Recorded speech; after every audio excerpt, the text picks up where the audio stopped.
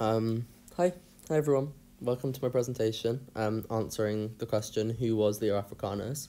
Sorry, I couldn't work out how to get my face in it. I couldn't. That was just too much. I couldn't do that. So you're just gonna be able to hear my voice. Lucky you. So, who was Leo Africanus? Let's find out. Leo Africanus was born in around 1494, and he was born Al-Hassan ibn Muhammad al-Wazan al-Fasi in Granada, Spain. And he was born a Muslim. He moved to Fez at a young age because of Granada being taken control of by Catholic forces in Spain, with all Muslims in the Andalusian area given 3 years to leave. He became, along with his family, a refugee and settled in Fez, Morocco, where he had a privileged upbringing. Leo's father was Muslim, but one reference in the Arabic encyclopedia says his mother was Jewish and converted to Islam before marriage. We're unsure of the truth of this, but it has an obvious potential impact on Leo's ability to adapt and assimilate into the different cultures and societies he lived in during his life, as we'll soon see. So this is what is thought to be the only sort of surviving portrait of Leo Africanus. It's debatable whether this is Leo or if it's another sort of person. It could be Leo or it could be this other person, I can't remember his name, in Italy at the same time. But it's useful if you want to put a face to a name. So, Leo's identity was, from an early age, liminal, situated between two locations, and this liminality only continues throughout his life. Leo describes his disparate identity through an allegorical story of an amphibious bird. God gave this bird the ability to live both in the sky and the seas, and when he's asked to pay taxes in the sky, the bird goes and lives in the sea, and when he fears injustice in the sea, he goes back to live with the birds in the sky. A human being, according to Leo, is like the bird and seeks whatever serves his interests. This story becomes particularly relevant as you learn more about Leo's life. Sorry about this slide. I tried to make something cool, but it got a bit cut off at the bottom. But I hope you can see what I meant. Leo studied at the University of Al-Qarawiyyin. I'm sorry, I'm not sure if I'm pronouncing that right. Which is considered to be the world's oldest institution of higher education, and it's in Morocco. He then worked, whilst studying as a scribe at an infirmary for sick foreign travellers for 2 years, which was a period that gave him exposure to a number of foreign experiences. Leo's uncle was a diplomat for the Sultan of Morocco and would sometimes take Leo on his missions around Morocco and beyond. It's on these journeys that Leo began to build up a geographical index of North Africa. By the early 16th century, European explorers had a good knowledge of the coastal regions of Africa. It was Leo's travels and later documentation beyond Morocco, however, into the heart of Africa that changed the way Europe looked at Africa. In the early 1500s, Leo travelled to Egypt, Libya, Turkey, and the Arabian Peninsula. It was Leo's description of Timbuktu that most captured the imagination of European emperors and travellers. Leo visited twice in 1510 and 1513. On his first visit, he was a companion to his uncle, and on the second, his purpose was, we think, it's believed, just more personal, rather than being attached to any sort of official diplomatic mission. Leo's later documentation of Timbuktu led to a European race to get a white Christian man into the centre of gold that Leo had described, and it's just one example of the impact of his writing on the relationship between Europe and Africa.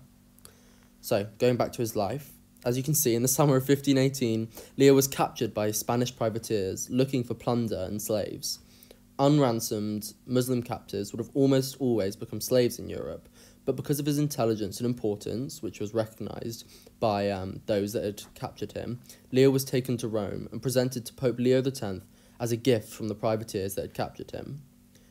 Pope Leo recognised the importance of having someone with such knowledge of the geography and culture of the land of the Ottoman Empire, which was the Roman Empire's biggest enemy. Leo's usefulness in Rome was not only to do with war. There was a large scholarly community interested in learning Arabic, and Leo taught them and translated many Christian books into Arabic. By 1520, the Pope had personally baptised Leo and converted him to Christianity, giving him a new Christian name that was modelled after his own.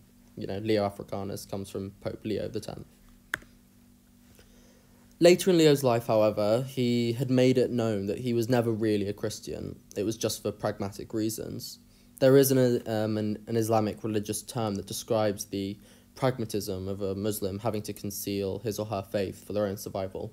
I can't remember the term right now, but Leo also always signed his works with both his Christian name and his former Muslim name.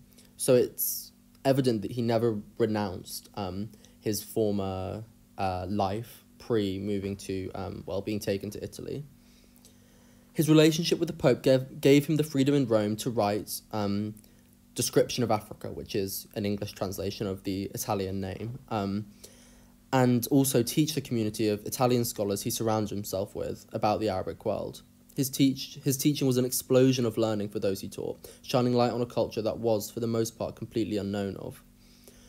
He completed Description of Africa in 1526, it's believed, and the work was published in Italian first, in 1550, by a Venetian publisher, later in French and Latin, and then in English, translated by John Pori and printed in 1600.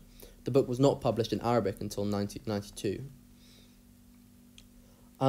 There are multiple theories about how Leo spent his later life. Some say he remained in Rome until his death in 1559. Others say he left his... Sorry, not 1559, 1550.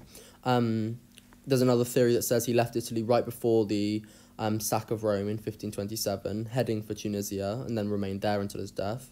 And another says he actually left Tunisia in 1535 because of its capture by Charles V, returning to Morocco to spend the rest of his life.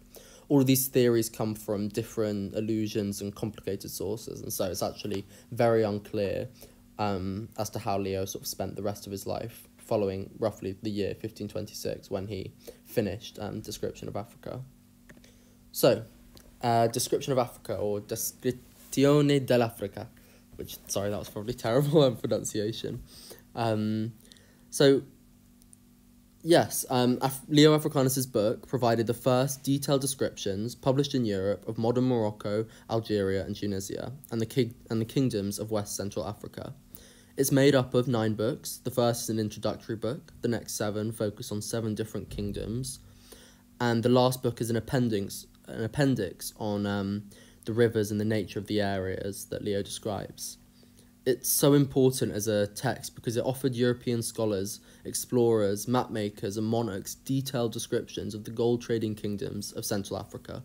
Not only was Leo's writing geographical, he recorded how people lived, how they ate, how they dressed, their economy, their habits, their cultural lives.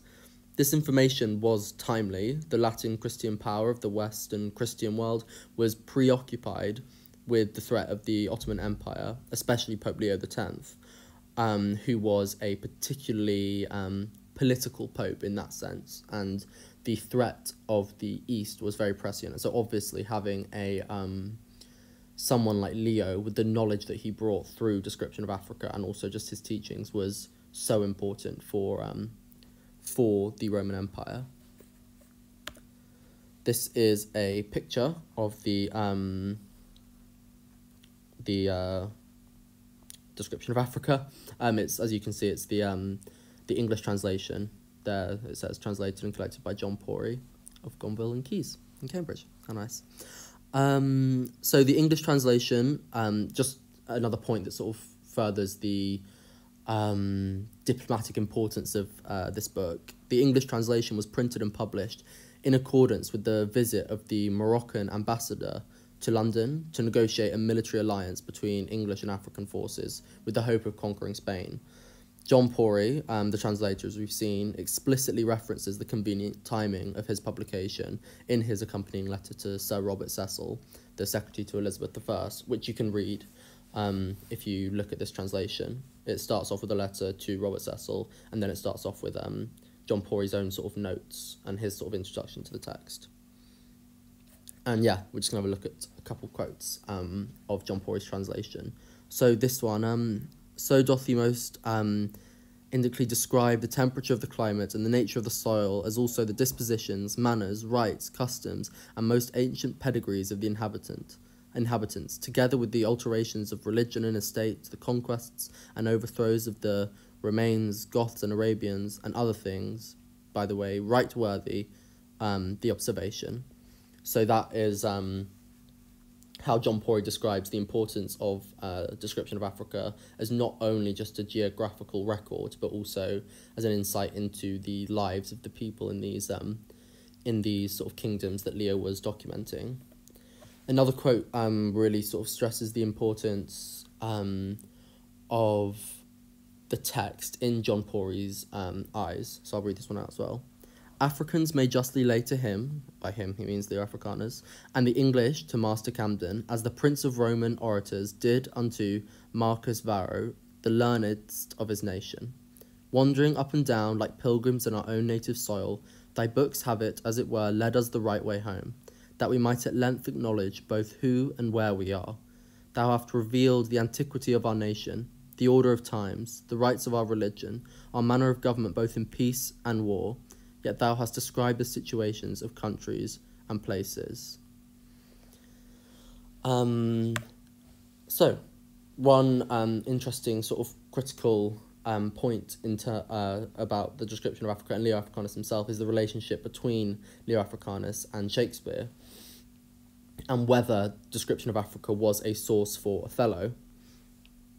So it is John Pori's translation, obviously, that Shakespeare is suggested to have read and taken inspiration from for his depiction of Othello. Louise Whitney writes on whether Shakespeare did know Leo Africanus for the Modern Language Association, which I'll cite in the handout if you want to read the whole thing, which it's a really good read. It's quite quick as well. And in it, she described description of Africa as the readiest, best known, and most compendious source that Shakespeare could have turned to. Whilst obviously Shakespeare's use of the book can only be regarded as a possibility, Louise says, it seems to be altogether too much of a possibility to be ignored. Whitney also remarks on the parallels between Othello's early career and that of Leo Africanus before he arrived in Italy, and on the more general depictions of the traits of character shared by the Moor, as described by Leo, and Othello. And a little fun, random thing that I just found out, which I'm sure you guys will love, because we all love Yeats. In a shock turn of events, Leo Africanus played a role in European literature through none other than William Yeats, who participated in seances over the summer of 1912, during which he started making contact with a spirit who called himself Leo. 2 years later, the contact became closer, and the spirit identified itself as Leo Africanus and offered Yeats his insight and advice. If Yeats wrote to him, Leo would respond through Yeats' own hand, and Yeats considered Leo his daemon, an alter ego, and a heroic ideal. However, Leo's influence on Yeats sort of gradually wanes, and the contact ended, finally, by 1917, which I just thought was such a random and hilarious sort of connection between our favourite author of first year and Leo Africanus. So, yep, that is Leo Africanus. That's who he is. That's why he's important for studying the early modern period. And I hope you enjoyed my presentation. Bye.